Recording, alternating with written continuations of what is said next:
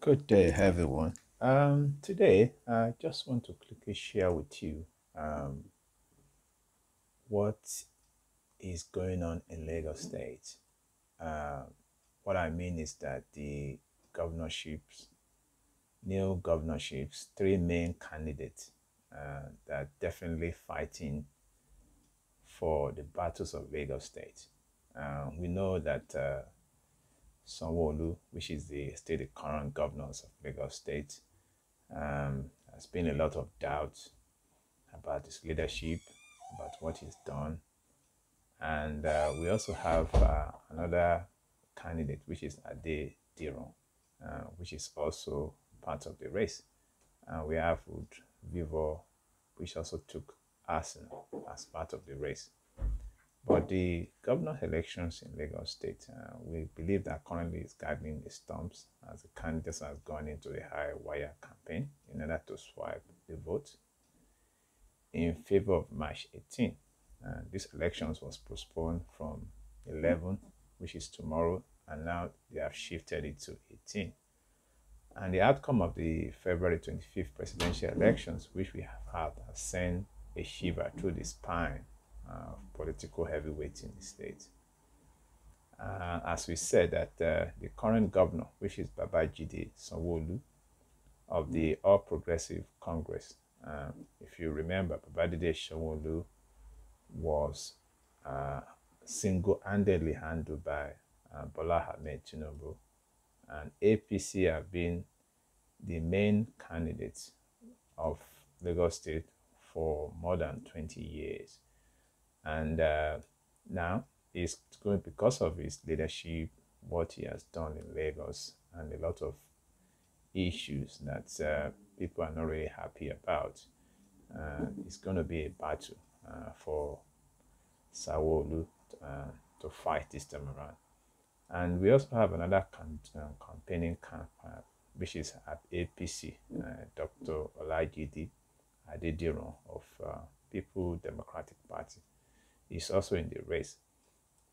But the ones that, because we remember in 25th February, presidential candidate Labour Party won that presidential seat in Lagos State.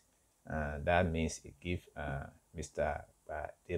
Rhodes-Vivour, which is one of the main candidates that people really want to have in the seat of Lagos State. And it's also part of the race. And they are considered to be one of the frontline candidates that is currently in the context. So the election will go on March 18, and there has been a three-horse race, which people call it, and may end up being a two-horse race if the alliance was formed between people. So that means there was a suggestion that whether other candidates want to form an alliance with Labour Party. There has also been a candidate has also embarked on a move ahead of boosting their chance by getting endorsement from various ethnic and religious groups. So people have to do what they have to do in order to get this particular seat. However, we have had an allegations that the refusal of some of the APC leaders to spread the largest party faithful contributed to the party losses. And we also know that the APC lose during the presidential election. They were a passive move by the Labour Party and PDP to alliance and dislodge the APC. So we don't know whether that move will surface, but I think we heard from Labour Party that they are not willing to form any alliance with any other political party, particularly the PDP. But unfortunately, the proposed alliance, we knew it failed to take off as two parties could not decide on which one of the candidates should step down for the others. And we're also having a debunk claims of an alliance with Labour Party ahead of the governorship and the House of Assembly elections, which we know that initially scheduled in 11, but now been postponed to 18. The PDP Public Secretary, Hassan Modi, said in a report that the candidate Adediran was planning to step down his force. And the APC moves Governor Olu is making a move to get endorsement from religious bodies. It's not only the religious body that Sanwo-Olu will get endorsement for, he also have to get endorsement for non-religious organizations and any other non-faith individuals in Lagos State. And we saw recently that Pentecostal Fellowship of Nigerians in Lagos State, they have thrown their weight behind the governor for the second time, saying that he has done well in the last 4 years. So, church from Pentecostal, they support APC. And we also had leaders of the fellowship who spoke about the meetings in Ikeja, urged all Christians to vote for Sanwo-Olu. And those present at the emergency meeting were the chairman, secretary, and other PFN leaders. That also include apostles Yinayo Okononu, Pastor Mahmoud Akin, the George, Bishop Theophilus Jose. And we also had, and what I just said was that the church require a Christian governors. Notice that PNF is solely behind Sanwo-Olu. So Sanwo-Olu is a Christian, as we had. So a lot of the church want their fellowship to vote for Governor Sanwo-Olu. Even the church in Lagos State have asked Christian governors, and Governors Sanwo-Olu have done very well in the last 4 years. And if you look at the gubernatorial election, it's not about any political party, but it's all about the candidate. And Mr. Sanwo-Olu has made Christian very proud and has governed the state without any religious bias. He's one of us, and the church is speaking with one voice that Mr. Babajide Sanwo-Olu deserves our support. And Christian Association of Nigeria, even SAN in Lagos State, have also endorsed Sanwo-Olu for second time in the office. And we also said that they would like to inform the residents of Lagos State that the Christian Association of Nigerians in Lagos State and Christian community in Lagos State, what they're doing is that they are throwing their weight solidly behind the candidacy of Governor Babajide Sanwo-Olu and his deputy, Dr. Obafemi Azat, for the second time in the office.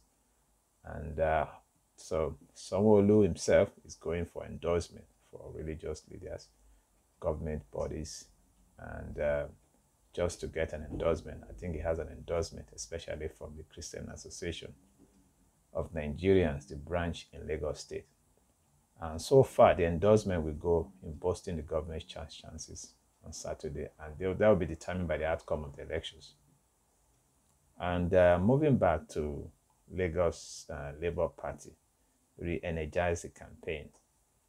We know that Labour Party is one of the front-running political campaigns that's going to give APC, Babajide Sanwo-Olu, a man-to-man, us-for-us race in this governorship elections, which is Mr. Rhodes-Vivour, which allegations that it's not Lagosians, it's not from the tribe of Lagosians, but that doesn't matter because he was born in Lagos. His forefather also was born in Lagos. So, so it's all not about the individuals where he was born. It's all about what individuals can bring to and better Lagos Lagosian. And his election campaign, we believe, has energized following the presidential result that saw his presidential candidate, Peter Obi, defeat APC candidate Bola Ahmed Tinubu in his home state. Despite threat and a campaign of calmly thrown at him, the 40-year-old governorship hopefully have urged Lagosians, especially the youth, to come out and emerge and vote out the APC next Saturday. 14 the ethnic card being thrown at him, Labour candidate have got endorsement from some Lagosian. Though there has been pressure from various quarters on how to drop his ambitions. We have the GLC has finally called it a bent on leading the party to victory. And there was been an allegation that he was given an offer of 20 billion to drop his ambitions, and Labour candidate turned that offer down.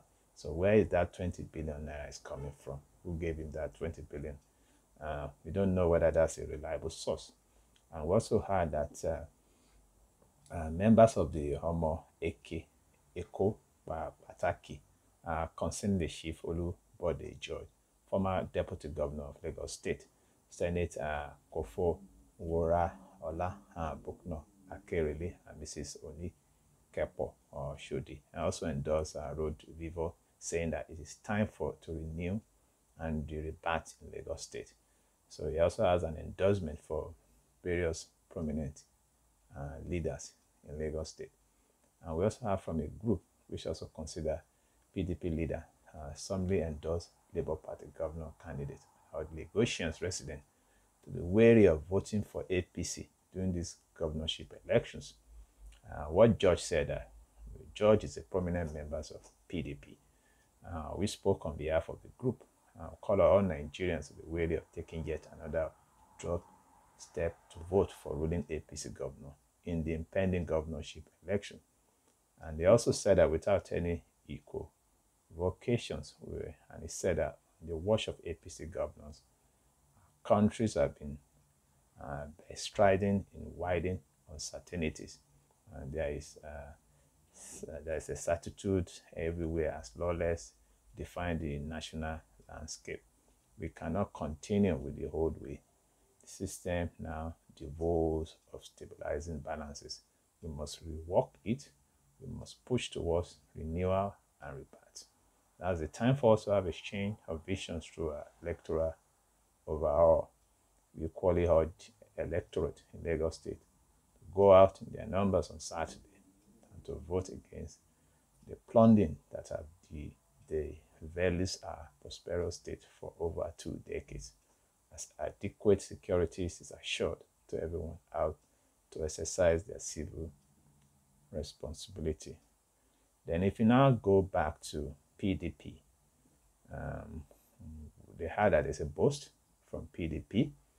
We know that since the advent of the Fourth Republicans in 1999, PDP have remained a formidable force as far as Lagosians politics is concerned, and it has always given the ruling party a run for its money.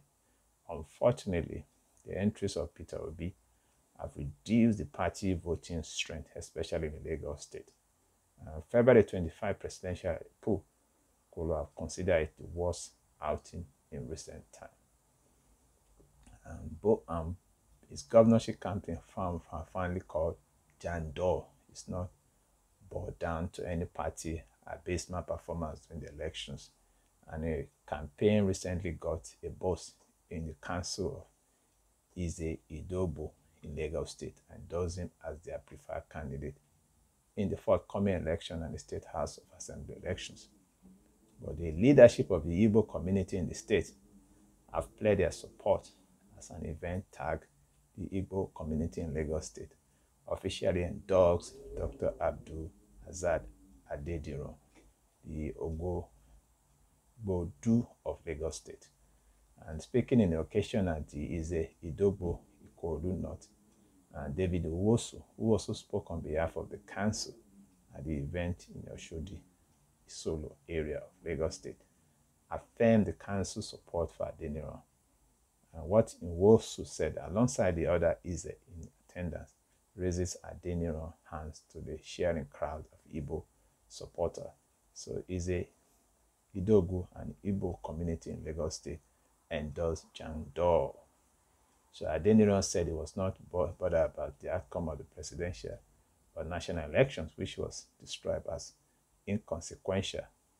And Adediran said by this next week, all of us will be out of that governor that will not let us bread on the road and at the marketplace. The governor that released hoodlums to attacking the citizen without condoning it for one day. Their days and numbers. Next week, we must put an end to their existing in Lagos State. Please make no mistake, put out the vote. I'm ready to protect it. They have been threatening Jandon is ready to deploy security, both conventional and unconventional, after the next Saturday election. Whatever has happened at the central is inconsequential. This is Lagos, and we are taking Lagos back. And what just now, we have a governor that we understand that you are coming to Lagos is to hard to assist prosperity. If anybody say to us that Lagos is a rich state today, it's because of your contributions to Oloba, Aladipo, and trade fair, among other places. This candidates large out May March 18 is expected to see how the outcome of the 3 horse race pans out. So this is what is going on in Lagos State. It's going to be a battle to finish. We'll see which one of the candidates we emerge. We'll see which one of the candidate negotiations we definitely support. Definitely, I don't know why it's going to be. I know it's going to be a battle between APC and Labour Party. And we'll see whether Adediran or Rhodes-Vivour we emerge. I think the youth will definitely pour out for him. We'll see whether the negotiations also want to try PC again. So, but that is left to the hands of the negotiations to decide who will be their best candidate. And so I will speak to you later. Take care. Have a great day.